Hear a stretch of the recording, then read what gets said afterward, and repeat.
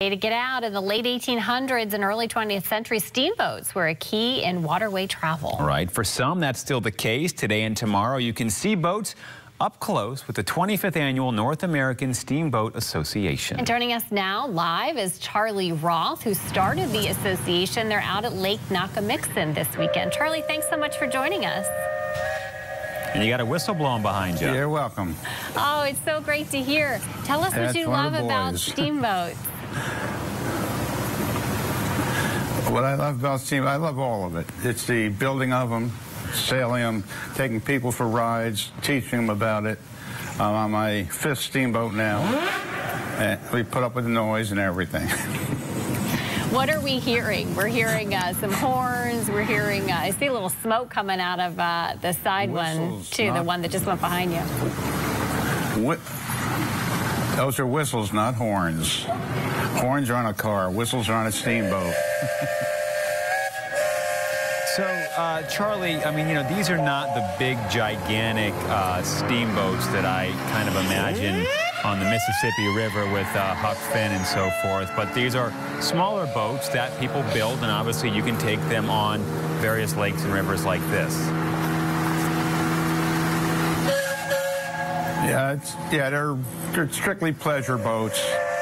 They're not built for long hauls, you know, 1,000-mile cruises, things like that.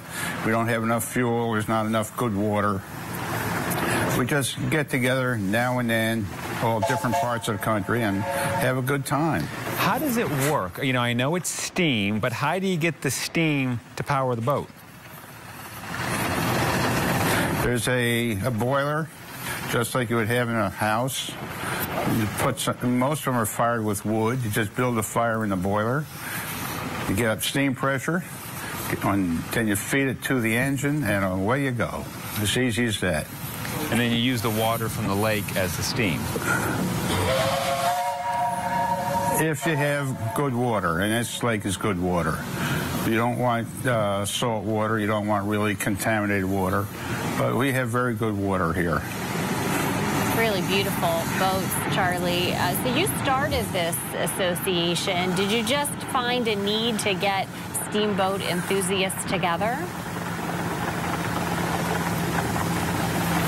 I started this when the original magazine that was around was going to stop publishing and go strictly online, and I'm not an online person. So I said, we've got to have something to take with you, and that's how I started it 20 years ago. And it's been going along good ever since.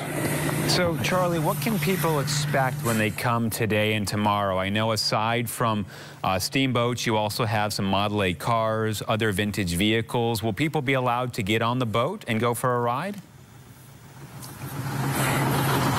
You got to be here at the right time, because the boats are coming in and out all the time. We don't have a schedule for anything. We just do it as it comes along, and you may be lucky and get a ride. And Charlie, you just got to ask the right people at the right time, and you might get a ride. It's who you know. Well, now they know you, Charlie. But I did hear that the best time to see a lot of boats will be midday today, so around noon. Yeah, we stop once in a while to eat.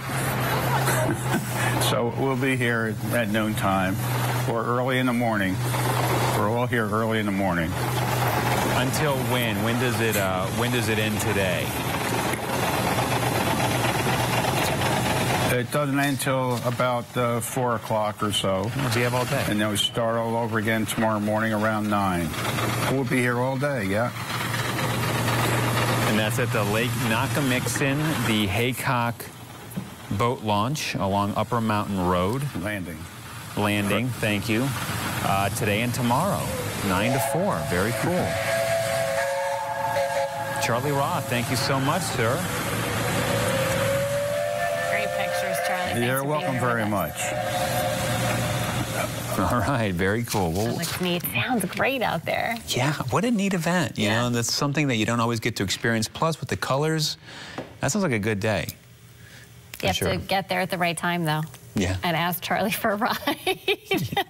I wonder if this would work. Just hitch one. Yeah. We'll be right back.